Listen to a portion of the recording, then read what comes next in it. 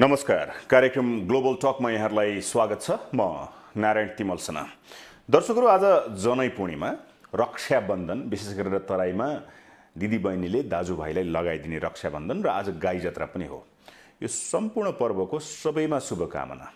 जात, भाषा, धर्म, संस्कृति आफ्नो तरिकाले मनाउँदा उपयुक्त हुन्छ। जातीय हिंसा, जातीय द्वन्द्व गर्नुभन्दा समाजमा मिलेर बसेको धेरै राम्रो। एकले अर्कालाई स्वीकार्न सक्यो भने मन प्रफुल्लित हुन्छ, द्वन्द्व बढ्दैन र आनन्दसँग आफ्नो समाजमा, आफ्नो परिवारमा, आफ्नो देशमा बस्न सकिन्छ। तर पछिल्लो समय राजनैतिक हिसाबले हेर्ने हो भने केही त्यस्ता घटनाहरू देखिन्छन्। त्यो नदेखियोस् भन्ने आम नेपालीको अपेक्षा पनि छ। सँगसँगै हिजो पहिलोपटक नेपालले एसिया कप 2023 मा पाकिस्तानसँग, जो एक दिवसीय क्रिकेटको पहिलो टिम छ, उसँग प्रतिस्पर्धा गर्यो र 238 रनको फराकिलो रनले पराजित भएको छ। पराजित भयो, तर नेपाली खेलाडीले धेरै सिक्ने मौका पनि पाए भनेर विश्व जगतमा अहिले चर्चा पनि छ। र यो समग्र परिवेशलाई हेरेर आज म अलिकता फरक परिस्थिति, विशेष गरेर हिजो मात्रै कुनै बेला निकै विवादको विषय बनेको र बानेश्वरमा विभिन्न खालका झडपहरू भएको र बल्ल बल्ल बल्ल बल्ल संसदले पास गरेको एमसीसी हिजोदेखि कार्यान्वयनमा आएको छ। यो कार्यान्वयनमा आइसकेपछि सत्ता गठबन्धन भित्रै अलिकता खटपट भयो कि भन्ने पनि प्रश्न छ। विशेष गरी सत्ताको नेतृत्व सम्हालेको नेकपा माओवादी केन्द्र र माओवादी केन्द्रका अध्यक्ष र वर्तमान प्रधानमन्त्री पुष्पकमल दाहाल संयुक्त राष्ट्रसङ्घको महासभामा भाग लिन अमेरिका जानुभन्दा अगाडि भएको यो सहमति र त्यसपछि चीन भ्रमणमा जाँदाखेरि कतै नेपालको कूटनीति बिग्रिन थालेको त होइन भन्ने प्रश्न पनि छ। आज म यिनै पेरिफेरीमा नेकपा माओवादी केन्द्र नेतृत्वले यो विषयलाई कसरी हेरेको छ, समग्र सरकार सञ्चालन कसरी गरेको छ र समग्र देशको स्थितिलाई उसले कसरी नियन्त्रणमा लिन र कसरी समाधान गर्न आफ्नो प्रयासहरू अगाडि बढाइरहेको छ, आज म यिनै पेरिफेरीमा रहेर कुराकानी गर्नेछु। मसँग हुनुहुन्छ नेकपा माओवादी केन्द्रका सचिव, पूर्व मन्त्री दीनानाथ शर्मा। स्वागत छ सर। आरामै हुनुहुन्छ? रक्षाबन्धनको, जनै पूर्णिमाको, गाई जात्राको शुभकामना। सबै यो चाहिँ तपाईँहरूको परिवार, तपाईँको परिवार, यो मिडिया परिवार र सम्पूर्ण नेपाली दाजुभाइ दिदीबहिनीहरू सबैमा हार्दिक शुभकामना। ट्याक्कै एउटा प्रश्न गर्छु ल, तपाईँ डोरी बाँध्नुहुन्छ? रक्षाबन्धन जुन जनै पूर्णिमामा बाँध्ने चलन छ, भान्जी आउनुभयो ल म चाहिँ तपाईँलाई डोरी बाँधिदिन्छु भन्नुभयो भने मैले नाइ भन्दिनँ। विश्वास लाग्छ डोरी केका लागि बाँधिन्छ भनेर? यो बारेमा चाहिँ अध्ययन नभएको, यही बेलामा थाहा नभएको हुनाले यो परम्परागत रूपमा हाम्रो बाबुबाजेले बाँध्दै आएको हुनाले डोरी बाँध्ने त्यो चलनका कारणले मात्रै हो। तर यसको चाहिँ महत्त्व, यसको चाहिँ औचित्यको बारेमा चाहिँ मलाई त्यति जानकारी छैन। तर बाँध्न चाहिँ बाँध्नुहुन्छ? ओके, होइन मैले कसैले तपाईँ मतलब म तपाईँलाई बाँधिदिन्छु भनेर आउनुभयो भने मैले तपाईँको मन कुडाउन, तपाईँको चित्त दुखाउन म चाहन्न। म कम्युनिस्ट हुँ, मैले मान्दिनँ भन्ने चाहिँ छैन। त्यस्तो किसिमको किन भन्नु पर्यो? तपाईँले बाँधिदिनुहुन्छ, जानुहुन्छ, तपाईँको चित्त प्रसन्न हुन्छ। ठिक छ, यो अहिलेको आजको यो पर्वको विषयमा अलिकता जोड्न खोजेको मैले। म विषयमा आउन चाहेँ। पास गर्नुभयो है, एमसीसी पास पनि गर्नुभयो, हिजोदेखि कार्यान्वयनमा पनि आयो। व्याख्यात्मक टिप्पणी सहित यो चाहिँ पास भएको छ। हाम्रो चाहिँ असहमति, हाम्रो पार्टीमा पनि असहमति थियो, प्रश्न थियो। तर त्यसलाई चाहिँ व्याख्यात्मक टिप्पणीलाई जुन राष्ट्रिय हित विपरीत छैन भन्ने जुन प्रकारको चाहिँ विषयवस्तुहरू हामीले उठाइराखेका थियौँ, छैन भनेर सम्बन्धित चाहिँ पक्षले अर्थात् अमेरिकाले र अमेरिकाका अधिकारीहरूले यो चाहिँ विषयमा स्पष्ट पारिसकेपछि अब यसलाई कार्यान्वयनमा लिएर जाँदाखेरि राष्ट्रिय हित विपरीत हुँदैन भन्ने निष्कर्षसहित सरकारले यसलाई कार्यान्वयनमा लिएर जाँदैछ। कार्यान्वयन होला त? कार्यान्वयन त अब गर्ने भनेपछि गर्नै पर्यो नि, किनभने हामीले राष्ट्र निर्माण गर्नु छ भने कि त हामी कसैलाई पनि विदेशी अब यो अनुदानहरू सहयोगहरू लिन हुँदैन भनेर चाहिँ जानु पर्यो। यदि हामीले चाहिँ अनुदान कसैसँगबाट लिने हो भने बिना उनीहरूको आफ्नो इन्ट्रेस्ट अनुसार ती अनुदान दिने दाताहरू हाम्रो देशमा आउने पनि होइनन्। चाहे चीनले दियोस्, चाहे अमेरिकाले दियोस्, चाहे भारतले दियोस्, केही न केही इन्ट्रेस्ट सहित नै आउँछन्। तर उनीहरूका इन्ट्रेस्टहरू र हाम्रो चाहिँ राष्ट्रिय हितमा चाहिँ अन्तर नपर्ने किसिमले चाहिँ भयो भने हामी यो चाहिँ जुन चाहिँ अन्तर्राष्ट्रिय रूपमा यो चाहिँ एउटा जुन ठाउँमा छौँ, राजनीतिक रूपमा जुन ठाउँमा छौँ, त्यो आधारमा हामीले यस प्रकारका चाहिँ सहयोगहरू सहुलियतहरू लिनुपर्छ। जस्तो हामी असंलग्न परराष्ट्र नीति पञ्चशीलको आधारमा असंलग्न परराष्ट्र नीतिलाई हामी चाहिँ स्वीकार गरिराखेका छौँ। हिजो महेन्द्रले पूर्व पश्चिम राजमार्ग बनाउँदाखेरि पनि चीनसँग पनि भारतसँग पनि जो दुईटै युद्धरत छन्, दुईटै मुलुक युद्धमा चाहिँ छन्। 1962 को चाहिँ परिदृश्य तपाईँ हामीले सम्झ्यौँ भने, तर चाहिँ भारतसँगबाट पनि नेपालले आर्थिक सहयोग लियो, पूर्व पश्चिम राजमार्ग बनायो, चीनसित पनि लियो। उसले चाहिँ कोदारी राजमार्ग बनायो, काठमाडौँ पोखरा चाहिँ राजमार्ग बनायो। अब भारतसँगबाट सुनौली पोखरा राजमार्ग बनायो। पूर्व पश्चिम राजमार्गमा बेलायत पनि आयो, बेलायतले चाहिँ गएर अब भनेपछि ठिक छ, यी विगतका छन्। त्यसो भए यो एमसीसीमा जति विवाद निस्किराख्यो र अहिले पनि विवाद छ, कसरी कार्यान्वयन होला त? त्यसो भए यो विवाद प्रश्नहरू उठ्नु, विवादहरू उठ्नु, नागरिकहरूलाई सचेत बनाउनु, सचेत हुनु, त्यो चाहिँ नराम्रो पक्ष होइन।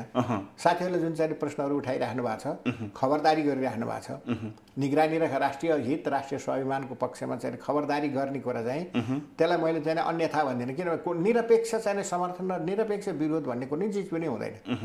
हामीले चाहिँ त्यसलाई त्यसको चाहिँ पक्षपात, दुवै पक्षपात हेर्नुपर्छ। निरपेक्ष समर्थन, निरपेक्ष चाहिँ विरोध भन्ने रहँदैन। यो चाहिँ असहमतिका बीचको सहमति कायम गरेर अगाडि बढ्ने हो। अब हिजोदेखि काउन्टडाउन भयो, 5 वर्षको अवधि, 4-5 वर्षको कतिको अवधि छ।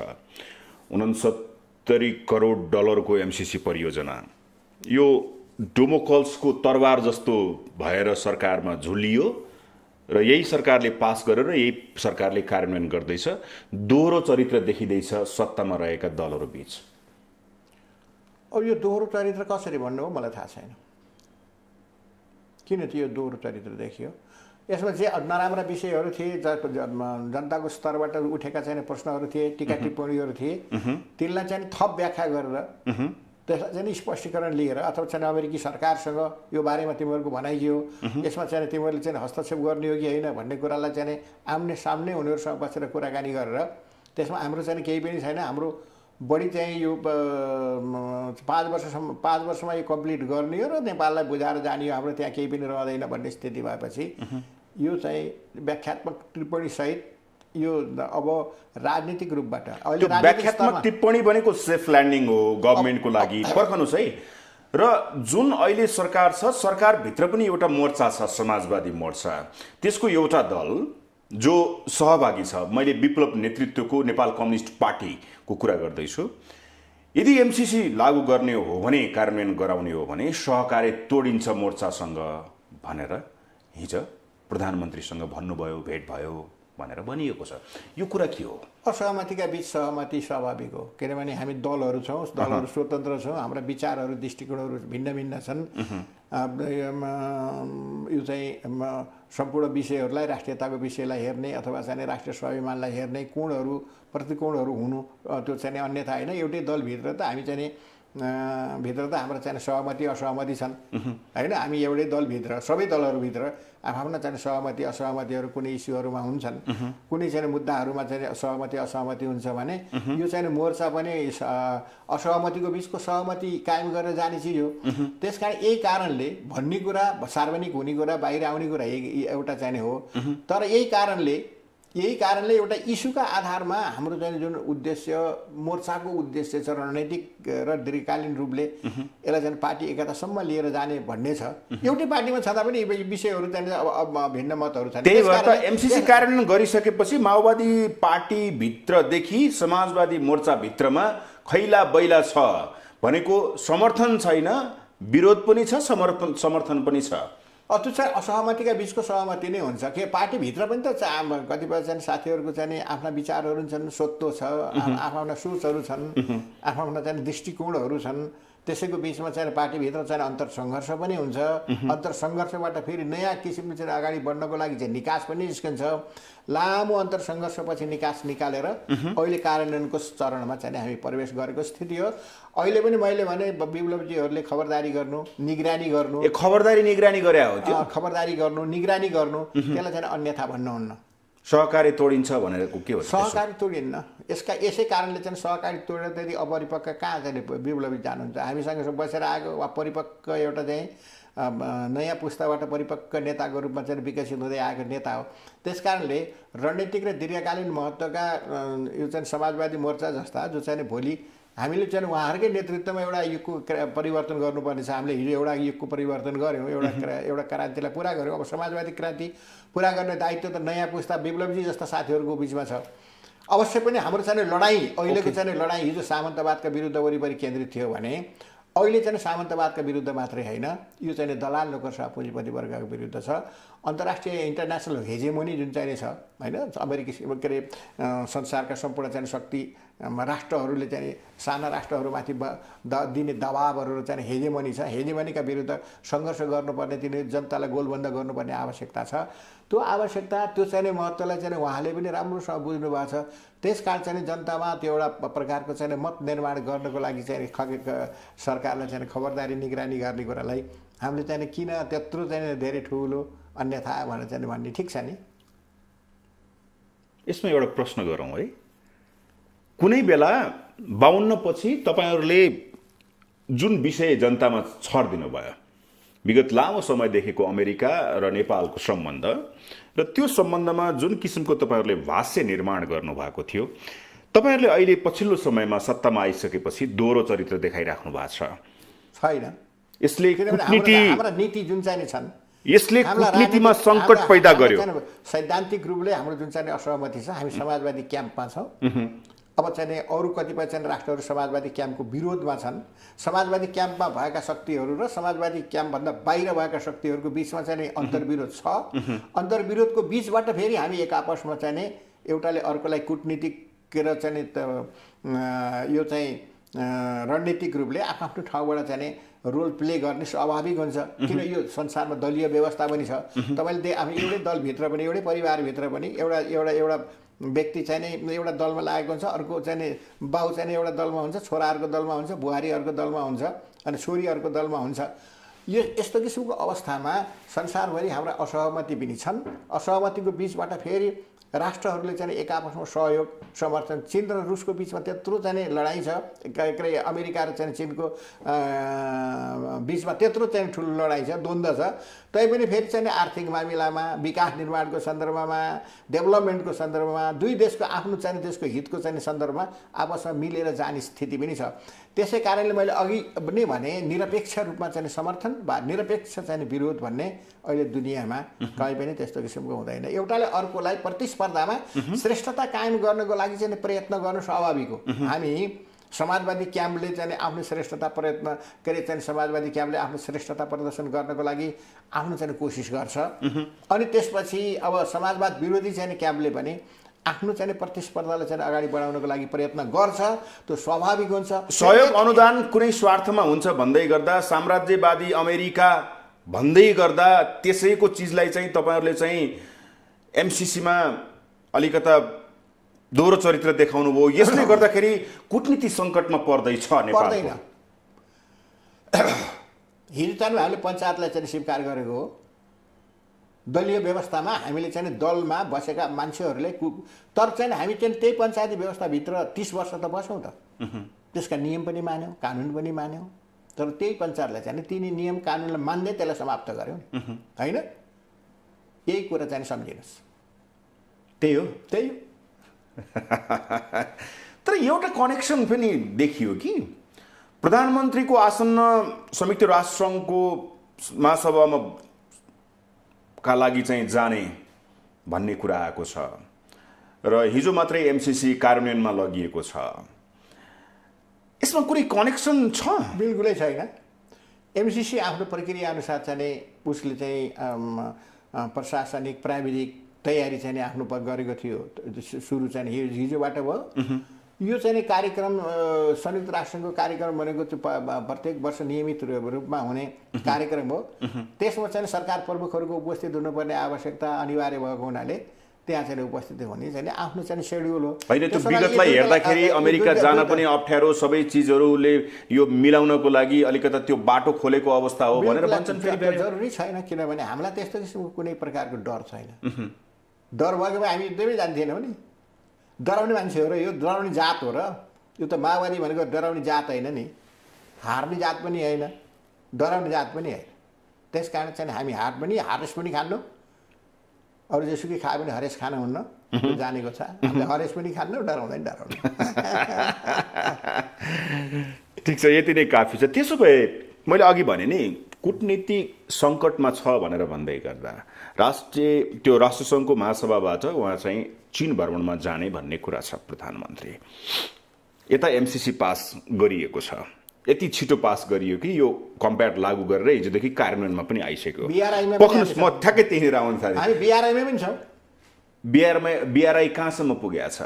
यसको चाहिँ कार्यान्वयन चाहिँ बिआरआईलाई कार्यान्वयन गर्ने यसपटकको चाहिँ बैठकको चाहिँ त्यो पनि महत्त्वपूर्ण एउटा एजेन्डा हुन्छ।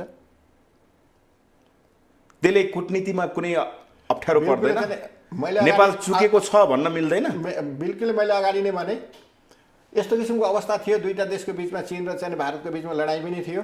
तर महेन्द्रले चाहिँ उत्तरी चेक पोस्टमा चाहिँ फौज पनि राखे र आफ्नो चाहिँ देशको विकासको लागि चाहिँ उनले चाहिँ कूटनीतिक रूपमा चाहिँ सफलता पनि हासिल गरे। त्यस कारणले यो चाहिँ के अरे सफल चाहिँ राजनीतिज्ञ, सफल व्यक्तिले आफ्नो राष्ट्रिय हितको लागि चाहिँ सन्तुलन कायम गर्नलाई आफ्नो चाहिँ श्रेष्ठता प्रदर्शन गर्न सक्छ। प्रचण्ड त्यसमा चाहिँ सफल हुनुहुन्छ भन्ने मलाई विश्वास छ। तर अहिले पछिल्लो समयमा माओवादी दक्षिण र पश्चिमतिर बढी छ, उत्तरतिर चाहिँ ऊ बिस्तारै बिस्तारै बिस्तारै बिस्तारै ब्याक हुँदै गएको छ। यो लक्षण त्यस्तै देखिन्छ भन्छन्। हाम्रो बारेमा चाहिँ टिका टिप्पणी गर्नेले आफ्नो कोणबाट टिका टिप्पणी गर्छन्, तर परिणाम चाहिँ तपाईँले हेर्दै गर्नु होला। हामी कसैसँग हाम्रो चाहिँ यो चाहिँ जुन भू राजनीतिक एउटा महत्त्वपूर्ण चाहिँ ठाउँमा छौँ, भूगोलमा छौँ भन्ने कुरा पनि हामीले बिर्सेका छैनौँ। र कसैसँगको चाहिँ सम्बन्धलाई धेरै धेरै टाढा बनाउने, दुश्मनी मोल्ने र दुश्मनै चाहिँ भएर चाहिँ उपस्थित हुने, पेश हुने, त्यो हाम्रो नेपालीहरूको चाहिँ कल्चर पनि होइन, हाम्रो कुटनीति पनि होइन। र कसैलाई चाहिँ फेरि नजिक बनाएर अनि अर्कोलाई चाहिँ चिडाउनेतिर पनि हामी हिजोदेखि नै त्यसरी चाहिँ हाम्रो कुटनीति गएको पनि छैन र हामी त्यसरी जान पनि सक्दैनौँ। त्यस कारणले अमेरिका जानु, चीन जानु, भारत जानु, यो पनि कूटनीतिक सन्तुलन कायम गरेर आफ्नो देशको विकासको लागि चाहिँ त्यहाँबाट के गर्न सकिन्छ, के पाउन सकिन्छ, के लिन सकिन्छ, कति चाहिँ त्यसलाई चाहिँ भारतसँग चाहिँ प्रधानमन्त्री जानुभयो, एउटा प्रकारको चाहिँ एग्रिमेन्ट भएको छ, पावर के अरे चाहिँ डिल भएको छ। अब अहिले चाहिँ बिआरआई अन्तर्गतका प्रोजेक्टहरू चाहिँ हिजो चाहिँ भएका चीन नेपाल बिचमा भएका चाहिँ प्रोजेक्टहरूलाई चाहिँ कार्यान्वयन गराउने र नयाँ प्रोजेक्टहरूको थालनी गर्नको लागि पनि हामी चाहिँ हाम्रो छिमेकी देशहरूसँग सौहार्दपूर्ण तरिकाले सहृदयतापूर्वक हामी चाहिँ त्यसको लागि प्रयत्न गर्छौँ। यसले हाम्रो सन्तुलनलाई बिगार्दैन, कूटनीतिलाई चाहिँ बलियो बनाउनको लागि, आपसी विश्वासलाई चाहिँ मजबुत बनाउनको लागि महत्त्वपूर्ण भूमिका। पर्खनुहोस्, यो सरकारको नेतृत्व तपाईँहरू गरिराख्नु भएको छ, एमसीसी कार्यान्वयन गरिसक्नुभयो, बिआरआई त्यही गतिमा कार्यान्वयन गर्ने ल्याकत राख्छ तपाईँको सरकार? लाग्छ, हेर्दै जानुहोस्। त्यही गतिमा चाहिँ यसले चाहिँ त्यो चाहिँ जसरी एमसीसी संसदबाट पास भयो र जसरी हिजोदेखि कार्यान्वयन भयो, बिआरआई त्योभन्दा अगाडि आएको प्रोजेक्ट थियो, अहिलेसम्म तपाईँहरू कार्यान्वयन गर्न सक्नु भएको छैन। किन? हामी मात्रै सरकार छैन, हामी मात्रै। पर्खनुहोस् न, सरकार तपाईँहरू मात्रै हुनुहुन्न, एमसीसीमा तपाईँहरू मात्रै सरकारले गरे हो त? होइन, भनेको एमसीसीमा यसरी सहमति गर्ने तर बिआरआईमा गर्न नसक्ने, अनि तपाईँहरूले भन्नुहुन्छ पञ्चशीलको सिद्धान्त, हामी भौगोलिक कुन परिवेशमा छौँ त्यो पनि हामीलाई सचेत छ, हेर्नु होला भन्नुहुन्छ, सक्नुहुन्छ, ल्याकत छ। हामी चाहिँ बिआरआई चाहिँ प्रोजेक्टलाई चाहिँ कार्यान्वयन गर्नको लागि चाहिँ अब सुरुवात चाहिँ हामीले गर्छौँ, माओवादीले गर्छ। सुरुवात त भइसक्यो होइन र? चिनले त भनेको छिटो छिटो कार्यान्वयन गर भने होइन त? त्यही कारणले चाहिँ त्यसलाई मूर्तिकरण, मुखले भनेर हुँदैन, त्यसलाई चाहिँ व्यवहारमा चाहिँ लैजानको लागि चाहिँ निर्णय गरेर ठोस रूप र मूर्त रूपमा चाहिँ निर्णय गर्नको लागि चाहिँ अहिले वातावरण बनेको छ, हामी त्यसलाई कार्यान्वयन गर्छौँ। तपाईँले भन्नुभयो कि महेन्द्रले पूर्व पश्चिम राजमार्ग बनाउँदै गर्दाखेरि इन्डियासँग र चीनसँग सहयोग मागेर बनाउनु भयो, होइन? मात्रै होइन, पर्खनुहोस् न, पर्खनुहोस्। नाका खोल्ने चाहिँ महत्त्वपूर्ण नाका जस्तो चीनसँगको नाका खोल्ने काम पनि गर्नुभयो। ओके, सबै गर्नुभयो, ठिक छ। भनिसकेपछि परिस्थिति देशलाई तपाईँको सरकारको, तपाईँको नेतृत्वको सरकारले भनेको छ विकास, समृद्धि, सुशासन, सामाजिक न्याय, होइन, सेवा प्रवाहका विषयमा हामी एकदमै पर्फेक्ट हुन्छौँ भन्दै गर्दा जसरी विकास समृद्धिका लागि एमसीसी तपाईँहरूले भित्र्याउनु भएको छ र कार्यान्वयन गराउनु भएको छ, त्यसको विरोध र समर्थन छ। त्यसै गरेर बिआरआईलाई पनि नेपालमा भित्र्याएर कार्यान्वयन गराउने ल्याकत छ भनेर मैले प्रश्न गरेको हो। अहिले चाहिँ एमसीसी अहिले भित्राएको र माओवादीले भित्राएको हो। मैले माओवादीको कुरा गरेन। अहिले चाहिँ एमसीसी चाहिँ त कार्यान्वयनको चरणमा पुगिसक्यो, कार्यान्वयन हुन लाग्यो, भइसक्यो। धेरै लामो वर्षदेखि एमसीसीको पनि त चाहिँ धेरै पहिलेदेखि, कति वर्ष भयो, 17देखि होइन, लगातार रूपमा 17, 18, 19, 20, 21, 22, 23 वर्षपछि, 23 सालमा अहिले चाहिँ बल्ल 4-5 वर्षपछि यो चाहिँ कार्यान्वयनमा गयो। 6 वर्ष। अनि बिआरआई कहिले भएको? बिआरआई पनि चाहिँ बिआरआईका चाहिँ प्रोजेक्टहरू चाहिँ सुरुवात पनि भएको छ, बिआरआई चाहिँ काम अगाडि पनि बढ्छ। त्यही त 5-6 वर्षमा एमसीसी कार्यान्वयनमा ल्याउने, बिआरआई त्यो नजिकको देशले दिएको चिजलाई तपाईँहरूले यहाँ क्याप्चर गर्न नसक्ने के हो स्थिति भनेको? होइन, त्यो नसक्ने भन्ने होइन नि, कार्यान्वयन चाहिँ अब हुन्छ, कार्यान्वयनमा जान्छ। त्यसको पनि त एउटा प्राविधिक, त्यसको पनि चाहिँ के अरे त्यसको चाहिँ के अरे त्यसको रोक्यो केलाई? रोक्यो कसले? किन रोकिएकै छैन? त्यो अन्तर्गत रोकिएको छैन भने चीनका मान्छेहरू, प्रतिनिधिहरू आएर छिटो बिआरआई कार्यान्वयन गरिदेऊ, छिटो बिआरआई कार्यान्वयन गर, छिटो लिएर आऊ भन्नुपर्ने अवस्था किन छैन? हामीले भनेका छौँ नि, त्यो चीनले मात्रै भनेको छ र। हिजो चाहिँ यत्रो चाहिँ लामो 1.5-2 वर्षसम्म कोभिड भएन, कोभिडले चाहिँ थला परेर चाहिँ सम्पूर्ण हामी चाहिँ कैद भएर बसेको अवस्था होइन। हामीले एमसीसीलाई कोभिड नलाग्ने, बिआरआईलाई कोभिड लाग्ने है? एमसीसीलाई पनि कोभिड लाग्ने, किनभने एमसीसी बल्ल सुरु भयो, एमसीसीको पनि बल्ल सुरु भयो। त्यही त भनेको, अन्तर भनेको। त्यस कारणले यो अप्ठ्यारो छ, अप्ठ्यारो परिस्थिति हो जुन तपाईँ हामी यो भूगोलमा बसेका छौँ र जुन राजनीतिक, अन्तर्राष्ट्रिय राजनीतिक र कूटनीतिलाई हामी फेस गर्न बाध्य छौँ, त्यसमा हामी अलिकता असक्षम छौँ। हामी कसैप्रति लयल हुनुपर्ने, कसैप्रति अलिकता हुनुपर्ने स्थिति हो। हामी छैनौँ, हामी द्वन्द्ववादी छौँ, दुवैलाई चाहिँ सन्तुलन कायम गर्छौँ। हामी कूटनीतिक रूपमा चाहिँ सबै राष्ट्रहरूसितको सम्बन्धलाई हामीले सुदृढ र व्यवस्थित गर्छौँ। हामी चाहिँ हाम्रा त्यस प्रकारका प्रोजेक्टहरू चाहिँ कार्यान्वयन गर्नको लागि हामी चाहिँ त्यसमा चाहिँ सुक्दैनौँ। अहिले नै देख्नु होला, परिणाम आउन दिनुहोस्, फेरि तपाईँले मलाई बोलाउनु होला। खैर, ठिक छ, राम्रो होस्। कूटनीतिक सम्बन्ध तपाईँले अघि भन्नुभयो नि, पञ्चशीलको सिद्धान्तमा हामी अगाडि बढ्छौँ। बढ्नुहोस्, बायस नहुनुहोस्, सत्ता राम्रोसँग सञ्चालन गर्नुहोस्, जनतालाई खुसी बनाउनुहोस्। हाम्रो यही शुभेच्छा हो, अरू केही छैन।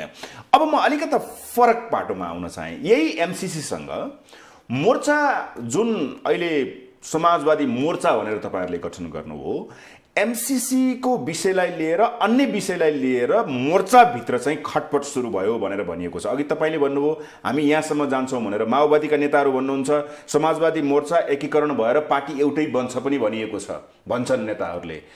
यो कन्ट्राडिक्सन कुराहरू किन आउँछ बाहिर यस्तो? अघि मैले भनेन, यो चाहिँ मोर्चा भनेको त असहमतिको बिचको सहमति नै हो। हाम्रो चाहिँ हामी दल स्वतन्त्र छौँ, दलहरूका आफ्ना दृष्टिकोणहरू छन्, त्यसको बिचमा चाहिँ सहमति हुने विषय मात्रै हाम्रो चाहिँ मोर्चाका चाहिँ एजेन्डा बन्छन्। असहमतिका विषयहरू चाहिँ एजेन्डा चाहिँ बन्दैनन्। त्यस कारणले हाम्रो चाहिँ यो कार्यान्वयनमा गएको, यो पहिले नै निर्णय भइसकेको, सरकारले पास गरिसकेको, यसका कारणले यो चाहिँ मोर्चा टुट्नुपर्ने मैले अघि नै भनिसकेँ नि, फेरि किन दोहोऱ्याउनु पर्यो? के त्यसको चाहिँ के जरुरी? ओके, ठिक छ। त्यसो भए अब म सरकारतिर आउन चाहेँ, स्पेसल सरकारतिर।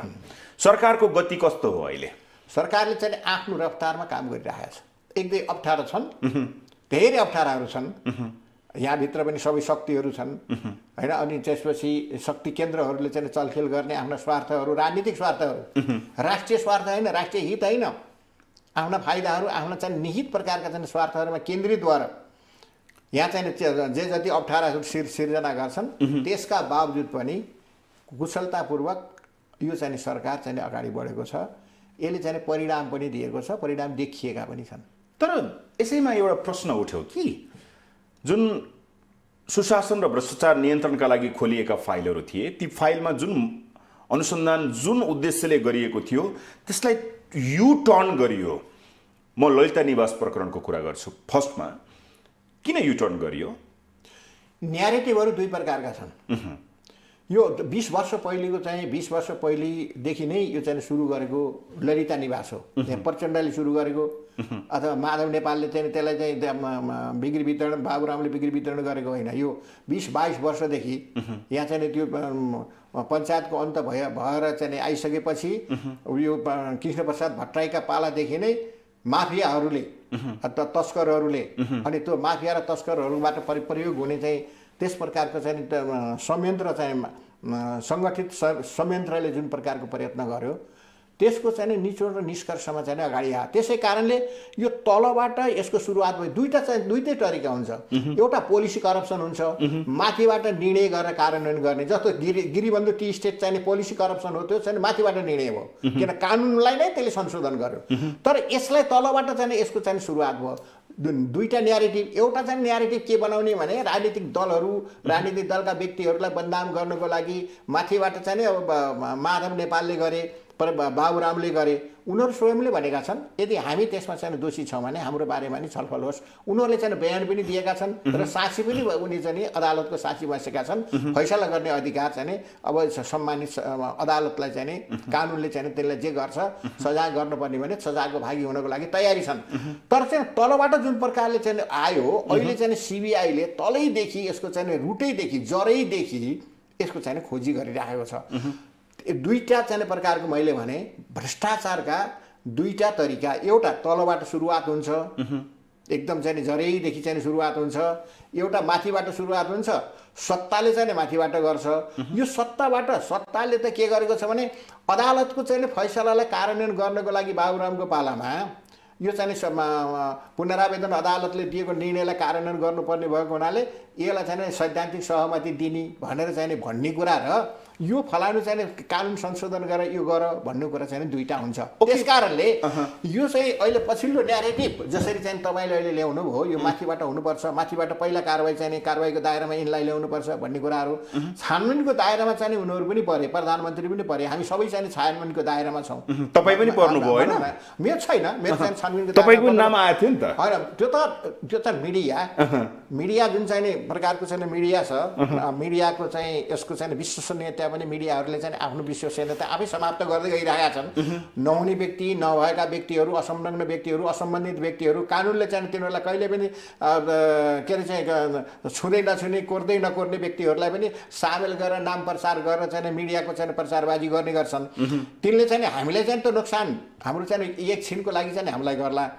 तर चाहिँ जसको जुन तर त्यो मिडियाको चाहिँ विश्वसनीयता चाहिँ आफै चाहिँ उनीहरूले चाहिँ त्यसलाई भोलि बिहान चाहिँ मूल्याङ्कनको त्यो पनि विषय हुन्छ, त्यसमा गर्छन्। तर पनि के हो भन्दाखेरि जो कोही व्यक्ति पनि अहिले पनि छानबिनको दायराभित्र छ, कानुनको दायराभित्र छ। कानुनभन्दा कोही पनि जाँदैन, कोही पनि निर्दोष मान्छे कोही पनि पर्नु हुँदैन। निर्दोष मान्छेलाई चाहिँ ललिता निवास प्रकरणमा सङ्गठित अपराधको विषयमा अनुसन्धान गरिरहेको प्रहरी र सरकारी वकिलको कार्यालयले लास्टमा कृत्य मुद्दा जुन पेश गर्यो, यो चाहिँ उच्च तहका व्यक्तिहरू जो परेका छन् उनीहरूलाई बचाउनको लागि यो गरियो भनेर जुन भाष्य अहिले आयो नि, सरकारले त्यही भएर युटर्न भयो भनेर भनेका छन् नि। सरकारले गर्न खोज्यो, स्टन्टबाजी त गर्यो, तर यो सरकारको पनि त्यो ल्याकत रहेनछ, ऊ पनि अब युटर्न भयो, यो आरोप छ कि बाहिर? यहाँ चाहिँ यो व्यवस्थाप्रति असहमत हुने शक्ति जो छ त्यसले हाम्रा चाहिँ संवैधानिक निकायहरू, अनुसन्धान गर्ने निकायहरू, सबै शक्तिहरूलाई, पुलिसलाई, सेनालाई, अनुसन्धान गर्ने त्यस प्रकारका चाहिँ निकायहरूलाई, अदालत स्वयंलाई कमजोर पार्ने, केही घटनाको आधारमा चाहिँ त्यसलाई कमजोर पार्ने, त्यसलाई फेल गर्ने, त्यो चाहिँ भाष्य पनि एउटा चाहिँ भाष्य चाहिँ सिर्जना हुँदैछ। नकारात्मक चाहिँ भाष्य जुन चाहिँ सिर्जना गर्नको लागि चाहिँ प्रयत्न गरिएको छ, त्यसमा चाहिँ मोर अर लेस चाहिँ मिडिया पनि चाहिँ संलग्न छ। म त्यो पनि भन्छु, किनभने समाजमा अराजकता फैलाउनको लागि गर्ने चाहिँ अपराध सबभन्दा चाहिँ खतरनाक हुन्छ। किनभने एकजना विद्वानले भनेका छन्, निरङ्कुशता भन्दा अराजकता, सामाजिक अराजकताले, निरङ्कुशताले चाहिँ शासन व्यवस्था एकछिन शासन व्यवस्थालाई चाहिँ दमन गर्ने हो, जनतालाई दमन गर्ने हो। तर अराजकताले, सामाजिक अराजकताले त्यो चाहिँ राज्यलाई नै विघटन गर्छ, त्यति खतरनाक हुन्छ भनेर भनेका छन्। यो राज्य विघटन गर्ने दिशातिर, प्रणाली विघटन गर्ने दिशातिर जसरी चाहिँ भाष्य सिर्जना गरिँदैछ, यसलाई चाहिँ सचाउनुपर्छ। हामी सबैले सचाउनुपर्छ। सबैको चाहिँ त्यो दायित्व हो, कर्तव्य हो। सामाजिक जुन चाहिँ अराजकता छ, त्यो चाहिँ अराजकतालाई चाहिँ नियन्त्रणमा रोक्नुपर्छ भन्ने कुरा चाहिँ नै स्पष्ट हुनुपर्छ। म यो कुरा एकदम मलाई चाहिँ एकदम खतरनाक चाहिँ लागेको छ। तर कानुनी निकायहरू जो चाहिँ सिआइबी छ, जसले चाहिँ हामीले त्यसलाई अनुसन्धान गर्न भनेर दिएका छौँ, राज्यले दिएको छ, कानुनले दिएको छ, संविधानले दिएको छ।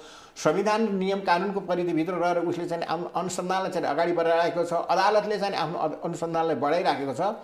त्यसमा हामीले चाहिँ अन्यथा सोच्ने, अन्यथा चाहिँ गर्ने र त्यसलाई चाहिँ असफल गराउने अथवा त्यसप्रति अविश्वास पैदा गर्ने जनतामा।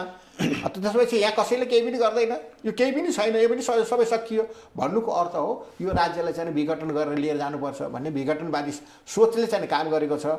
हामीले चाहिँ सम्पत्ति शुद्धिकरणलाई चाहिँ विश्वास गर्नु पर्यो, त्यसलाई प्रभावकारी बनाउनु पर्यो। ऐन कानुन पुगेको छैन भने त्यसलाई चाहिँ व्यवस्थित गरिदिनु पर्यो।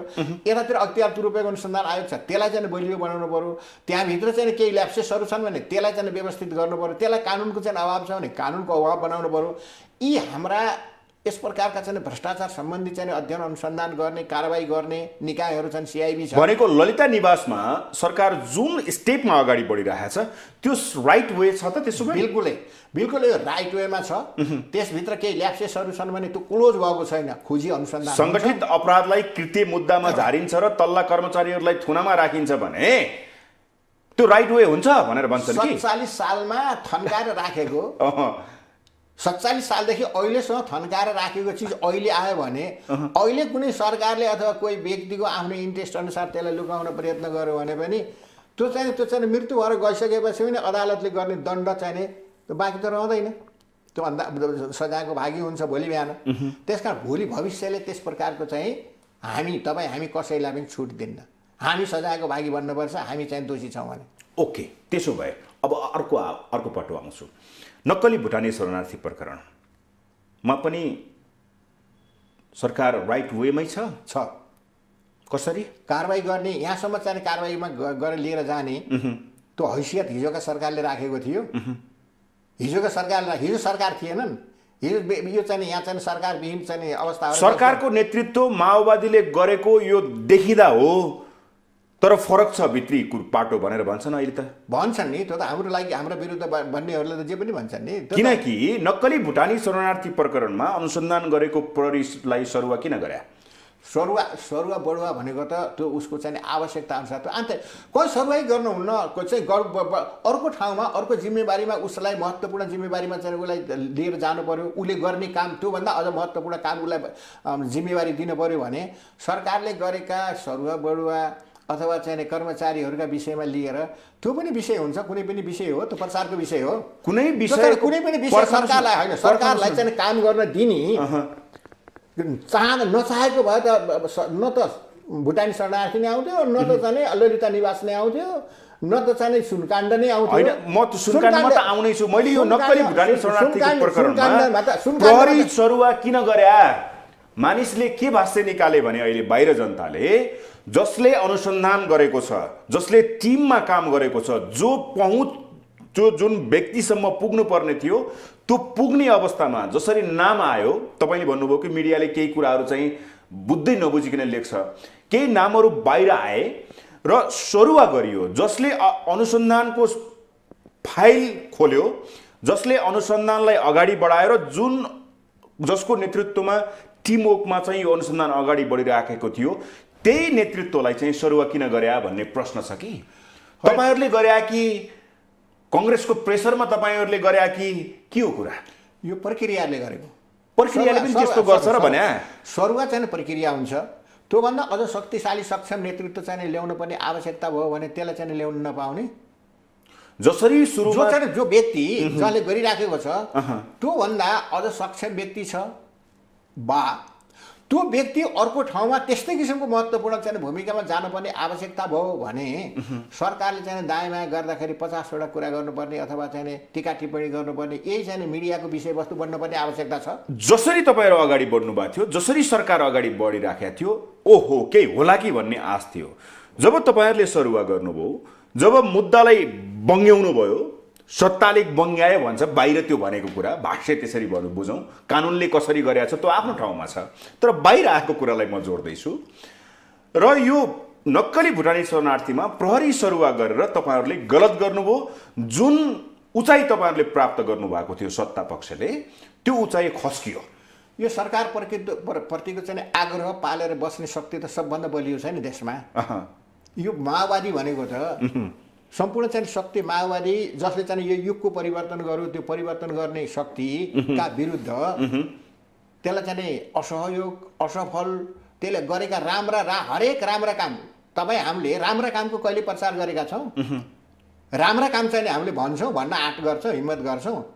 तर यस प्रकारका नकारात्मक भाष्यहरू चाहिँ सिर्जना गरेर विषयवस्तुलाई तोडमोड गर्ने, विषयवस्तुलाई तोडमोड गरेर यो चाहिँ एउटा चाहिँ ठिक ढङ्गले अगाडि बढेको विषय पनि त्यसलाई ठिक ढङ्गले अगाडि बढ्न नदिनको लागि चाहिँ जुन प्रकारको भाष्य तपाईँले भन्नुभयो, भाष्य खडा गरिएको छ, यो भाष्य त खडा हुन्छ स्वाभाविक रूपले। त्यसका मुकाबिला गर्दै जानुपर्छ, इमान्दारीपूर्वक काम गर्नुपर्छ, दायाँ गर्नु हुँदैन, कसैको प्रभावमा परेर काम पनि गर्नु हुँदैन। प्रभावमा परेको भए अहिलेको सरकार प्रभावमा छैन।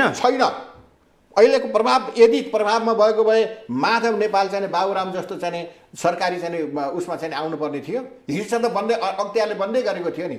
ऊ सरकारले चाहिँ ल्याएर सिआइबीले चाहिँ स्पष्टीकरण सुन्ने, उसले चाहिँ बयान लिने ठाउँमा चाहिँ पुर्याउने यही सरकारले गरेको होइन। ल्यायो र सर, घरमै गएर हाम्रो गाउँको भाषामा भन्छ नि पिर्कामा बसेर हजुर हामी आयौँ भनेर लेख्ने त्यस्तो पनि बयान हुन्छ। अहिले चाहिँ उहाँहरू स्वयं चाहिँ अदालतको चाहिँ साक्षीको रूपमा उपस्थित हुनुपर्ने आवश्यकता छ कि छैन? त्यो हैसियतको त्यो व्यक्ति त्यस्तो प्रकारको कुनै स्वयं प्रधान प्रचण्डले हिजो प्रधानमन्त्रीले चाहिँ गरेको छ भने पनि त्यो पनि कारबाहीको चाहिँ भागीदार बन्नुपर्छ, म छु भने पनि म पनि भागीदार बन्नुपर्छ भन्ने हिम्मत हिजोका चाहिँ कुनै व्यक्तिले गरेका थिए? हिजोका तपाईँका मान्छेहरू, तपाईँ हाम्रा मान्छेहरू प्रधानमन्त्रीहरूले हिजो चाहिँ त्यसरी भन्ने हिम्मत र आँट गरेका थिए, छाती खुलाएर भनेर हिम्मत र आँट गरेका थिए? जो दोषी छ, दोषी त्यो प्रधानमन्त्री भए पनि कटघरामा चाहिँ उभिनु पर्छ भन्ने कुरा यो भाष्य पनि स्थापित गर्नको लागि नेकपा माओवादीको सरकारले त्यो भाष्य चाहिँ स्थापित गरेको छ, त्यो ठाउँमा पुगेको छ। त्यस कारणले त्यो मनोविज्ञान चाहिँ एउटा सबै चाहिँ जो कोहीलाई पनि हामी चाहिँ कारबाही गर्न सक्छौँ, कारबाही गर्नुपर्छ भन्ने त्यो चाहिँ आँट र हिम्मत सिआइबीलाई पनि, अनि त्यसपछि अख्तियारलाई पनि, त्यो चाहिँ अदालतलाई पनि त्यो हिम्मत र आँट चाहिँ दिने, तिमीहरू हिम्मत गर, आँट गर, कारबाही गर, हामी चाहिँ कारबाहीको दायरामा हामीलाई चाहिँ हामी पनि अपराधी छौँ भने हामीलाई पनि कारबाहीको दायरामा उपस्थित गरायो भनेर स्वयं चाहिँ देशको चाहिँ जिम्मेवार प्रधानमन्त्रीलेसम्म भन्न सक्ने ठाउँमा पुगिसकेपछि त्यसले तल कारबाही गर्ने शक्तिलाई चाहिँ मनोबल चाहिँ बढाइदिएको, हिम्मत दिएको, आँट दिएको, तिमी स्वतन्त्र छौ, स्वतन्त्र रूपमा तिमीले गर भनेको सन्देश सकारात्मक रूपमा हामीले चाहिँ यसलाई जनताको बिचमा लैजाउँ। त्यसो गर्दा राम्रो हुन्थ्यो। किन नकारात्मक भाष्य मात्रै हामीले सिर्जना गर्नुभन्दा त्यो भाष्यलाई पनि हामीले चाहिँ थाबित गर्नको लागि प्रयत्न गरौँ, मेरो यो अनुरोध हो। होइन, अब आएका कुरालाई तपाईँसँग प्रष्ट रूपमा सोध्न खोजेँ मैले। गृहमन्त्रीको विषयमा र प्रधानमन्त्रीको विषयमा यो सुन तस्करीको विषयलाई लिएर प्रतिपक्षले संसद पनि अवरुद्ध गर्यो। अब 1 महिनापछि खोल्ने रे, के एउटा आयोग बनाउने रे, होइन, भनेको अनुसन्धानलाई प्रभाव नपर्ने गरेर, होइन। यो तपाईँहरूको यो जुन छलफल हुन्छ दलहरू बीचमा, शीर्ष नेतृत्व बीचमा, र जसरी बाहिर चाहिँ आम जनताले अपेक्षा गरेका हुन्छन् नि, त्यसको ठ्याक्कै उल्टो कुराहरू चाहिँ हुन्छन् के? यो किन हुन्छ? म सुन प्रकरणको विषयमा आउन चाहे। यो कहीँ नभएको जात्रा हाँडी गाउँमा भन्छन्। हाम्रो प्रतिपक्ष इतिहासको विभिन्न कालखण्डमा हाउस अवरुद्ध गर्नको लागि पोख्त छ। एक, हाउस अवरुद्ध गर्ने, प्रतिपक्ष हुँ भन्ने, अप्ठ्यारो पार्ने र चाहिने ब्ल्याकमेल गरेर बार्गेनिङ गर्ने। 1 महिना हाउस अवरुद्ध गर्यो, संसदका समितिहरू चाहिँ प्राप्त गर्यो। आन्तरिक रूपमा प्रचण्डसँग अरू पनि त्यस्तै किसिमको केही गरेको होला हाउस खोलाउनको लागि। प्रतिपक्षको त त्यही नै छ। म प्रतिपक्ष हुँ, राष्ट्रको हितमा यो गर्दा राष्ट्रको हित हुन्छ, यो कानुन बनाउनुपर्छ, यो कानुन बनाउँदाखेरि यसले असर गर्छ, सरकारको चाहिँ निगरानी गर्ने, सरकारको खबरदारी गर्ने होइन प्रतिपक्षले। प्रतिपक्षले चाहिँ हाउस अवरुद्ध गर्ने, अरू केही जानेको छैन।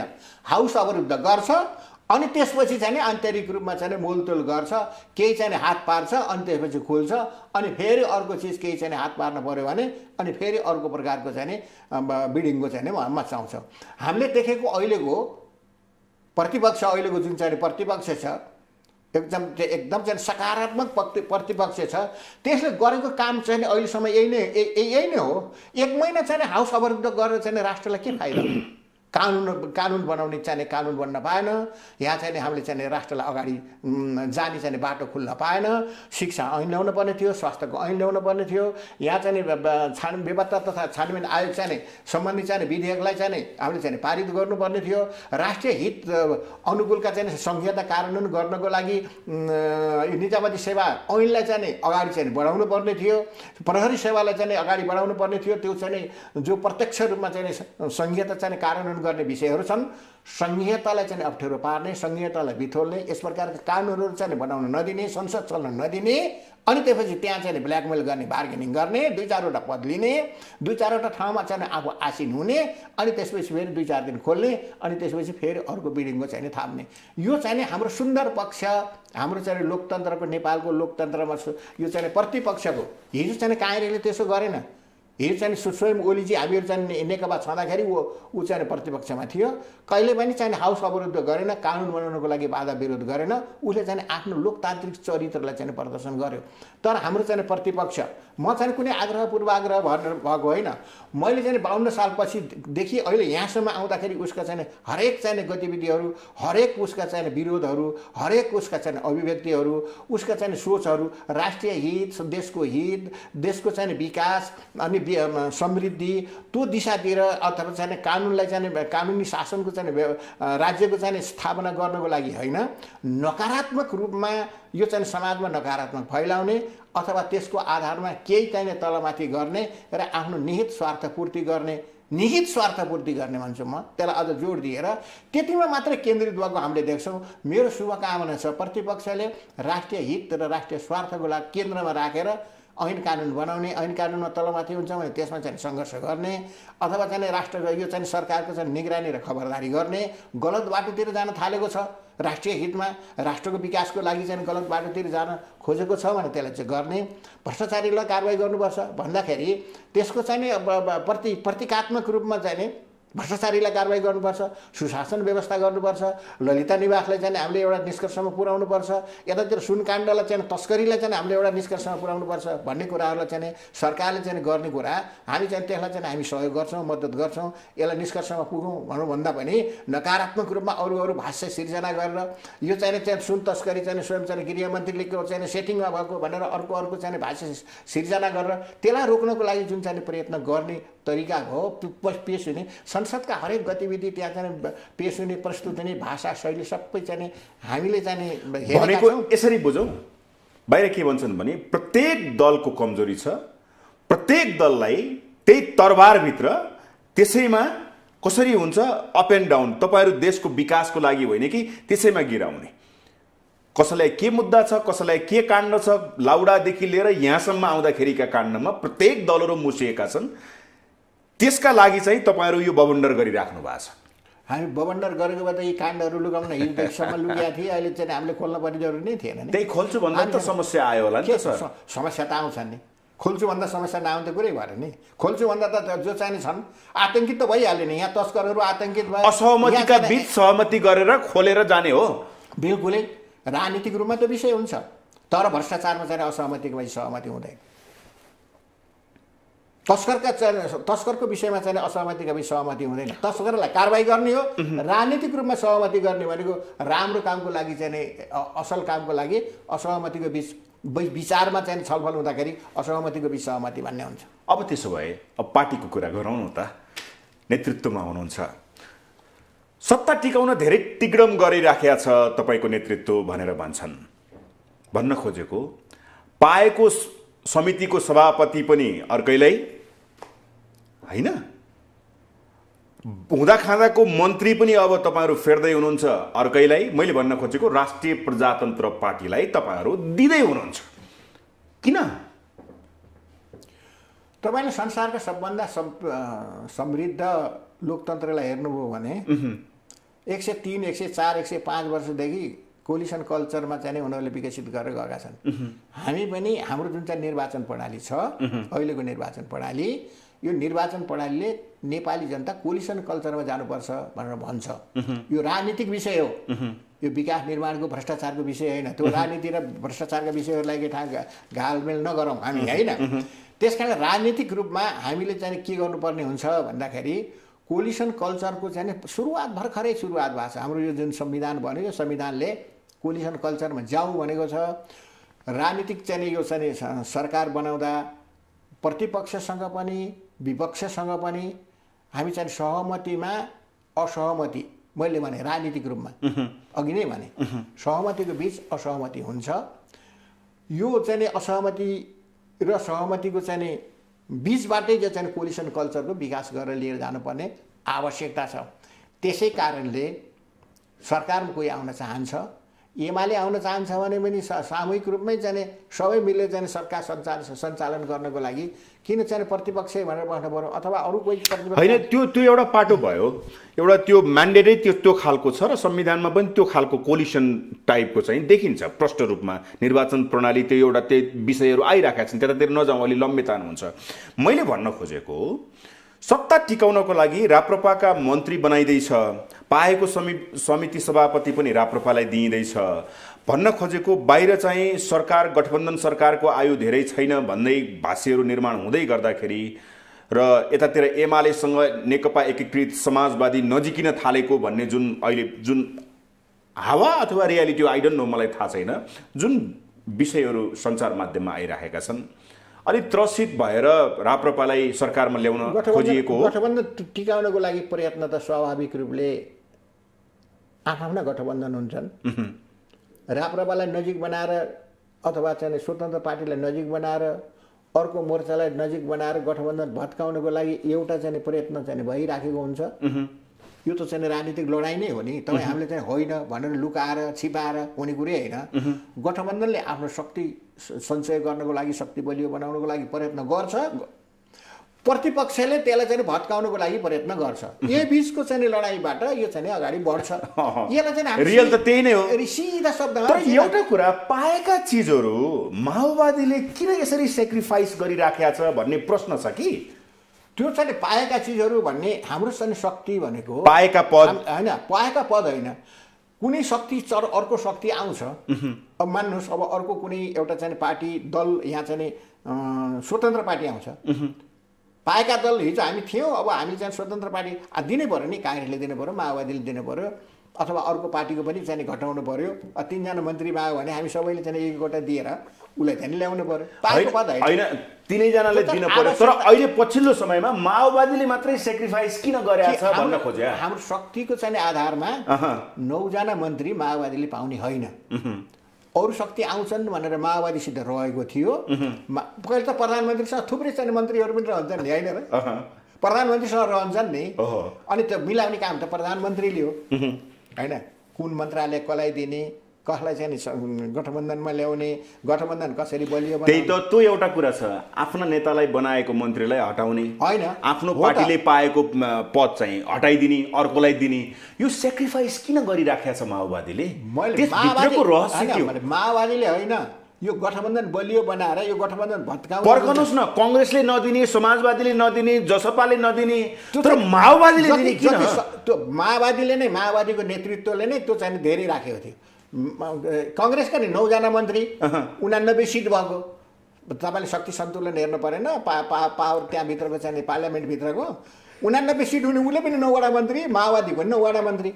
त्यो न्यायचित हुन्छ त त्यसो? तैँले चाहिँ छोड, अब हामी चाहिँ प्रधानमन्त्री भएको हुनाले म चाहिँ मैले 9 वटै लिन्छु, त 8 वटा झर 7 वटा झर भनेर काङ्ग्रेसलाई अथवा अर्को पार्टीलाई भन्न मिल्छ? हामीले छोड्नुपर्छ नि, कन्ट्रिब्युसन त हामीले गर्नु पऱ्यो नि।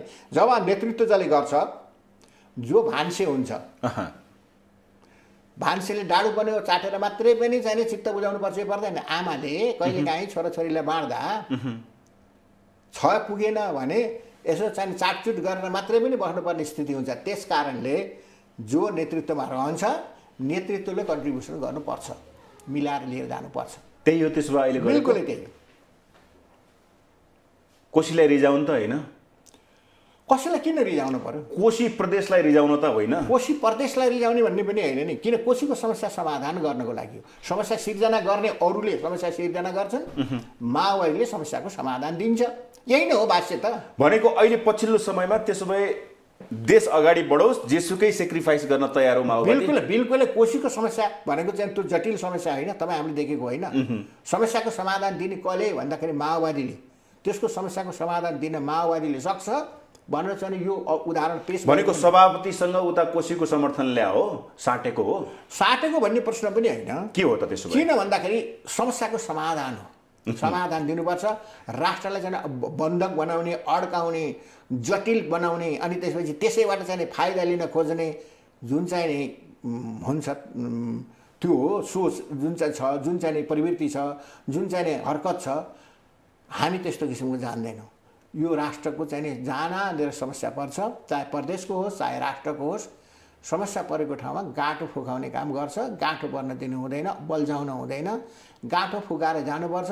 त्यसो गर्दा आफूले चाहिँ सेक्रिफाइस गर्नुपर्छ भने, आफूले चाहिँ सेक्रिफाइस गर्नुपर्छ भने राष्ट्रको हितको लागि, राजनीतिक हितको लागि, राजनीतिक स्थिरताको लागि, शान्तिको लागि, यो चाहिँ सुव्यवस्थाको लागि सेक्रिफाइस गर्नको लागि हामी त जहिले पनि तयार छौँ नि। माओवादी तयार छ, प्रचण्ड जहिले पनि तयार भएर आएको व्यक्ति न हो। छोड्न पनि तयार हुने, लिन पनि तयार हुने। अहिले त छोड्नै चाहनु भएको छैन भन्छन्।